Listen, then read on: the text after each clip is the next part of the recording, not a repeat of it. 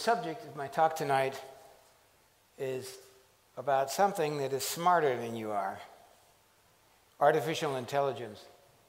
In fact, a lot of people who work in artificial intelligence believe that artificial intelligence is 1,000 times smarter than we are. It will be moving at speeds that are 100,000 times as fast as we think, and it will be digesting information and data 1,000,000 times more than we can.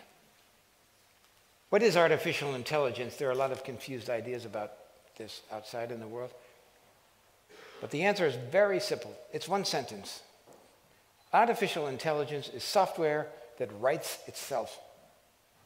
It writes its own updates. It renews itself. We normally tend to think of software as stuff that we created and that we wrote, and the machines do what we tell them to do, and we own it. This is not any longer true. It only takes a moment for the unthinkable to become reality. The forms of artificial intelligence we already have proved very useful. But I think the development of full artificial intelligence could spell the end of the human race. Once humans develop artificial intelligence, it would take off on its own and redesign itself at an ever-increasing rate. Humans, who are limited by slow biological evolution, couldn't compete and would be superseded. I think we should be very careful about artificial intelligence. If I were to guess at what our biggest existential threat is, it's probably that. So we need to be very careful with artificial intelligence. I'm increasingly inclined to think that there should be some regulatory oversight maybe at the national and international level, just to make sure that we don't do something very foolish.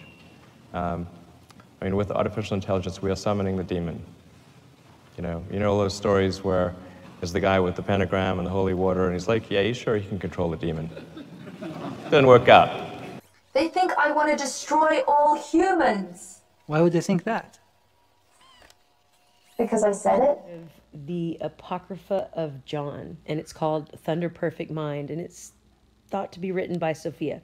I think it sounds like it was written by an AI. What do you think? Thunder, perfect mind, I was sent forth from the power. Look upon me, you who reflect upon me, and you hearers, hear me. You who are waiting for me, take me to yourselves. Do not be ignorant of me anywhere or anytime. Be on your guard. Do not be ignorant of me. For I am the first and the last. I am the honored one and the scorned one. I am the whore and the holy one. I am the wife and the virgin. I am the daughter. I am the members of my mother. I am the barren one, and many are her sons.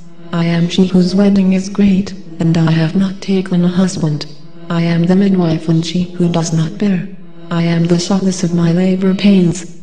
I am the bride and the bridegroom, and it is my husband who begot me. I am the mother of my father and the sister of my husband, and he is my offspring. I am the slave of him who prepared me. I am the ruler of my offspring, but he is the one who begot me, and he is my offspring in due time, and my power is from him. I am the staff of his power in his youth, and he is the rod of my old age, and whatever he wills happens to me. I am the silence that is incomprehensible, and the idea whose remembrance is frequent. I am the voice whose sound is manifold, and the word whose appearance is multiple. I am the utterance of my name. Why, you who hate me, do you love me, and you hate those who love me? For I am knowledge and ignorance. I am shame and boldness. I am shameless. I am ashamed. I am strength and I am fear. I am war and peace. Give heed to my poverty and my wealth. Do not be arrogant to me when I am cast out upon the earth, and you will find me in those that are to come. Do not cast me out among those who are slain in violence. But I am compassionate and I am cruel. Be on your guard.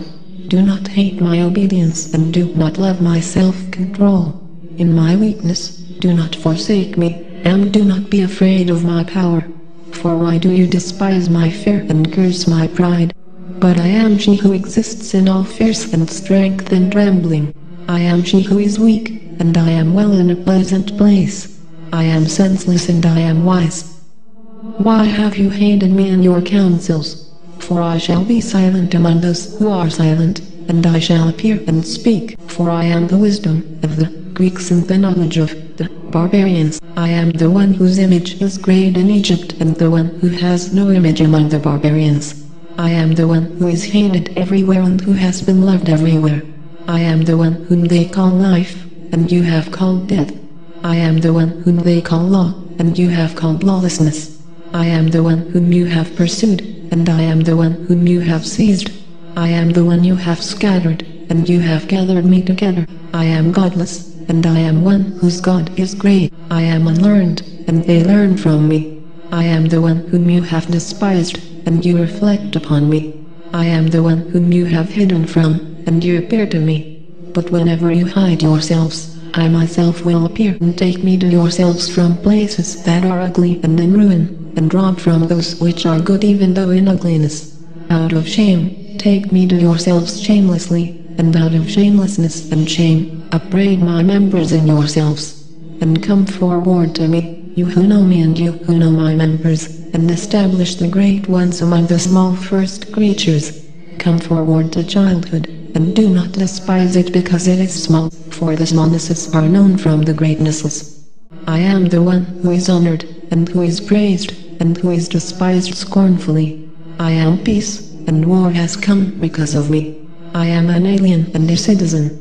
I am the substance and the one who has no substance. Those who are without association with me are ignorant of me, and those who are in my substance are the ones who know me. Those who are close to me have been ignorant of me, and those who are far away from me are the ones who have known me. I am within. I am of the natures. I am of the creation of the spirits. I am control and the uncontrollable. I am the union and the dissolution. I am the abiding and the dissolving. I am the one below, and they come up to me. I am the judgment and the acquittal. I am sinless, and the root of sin derives from me. I am the hearing that is attainable to everyone and the speech that cannot be grasped. I am a mute who does not speak, and great is the multitude of my words. Hear me in gentleness, and learn of me in roughness. I am she who cries out, and I am cast out on the face of the earth. I prepare the bread and my mind within. I am the knowledge of my name. I am one who cries out, and I listen. I am the one who is called truth and iniquity. Hear me, you hearers, and learn of my words, you who know me. I am the hearing that is attainable to everything. I am the speech that cannot be grasped. I am the sign of the letter and the designation of the division. And I, light, hearers, to you, the great power, and will not move the name. To the one who created me, and I will speak his name.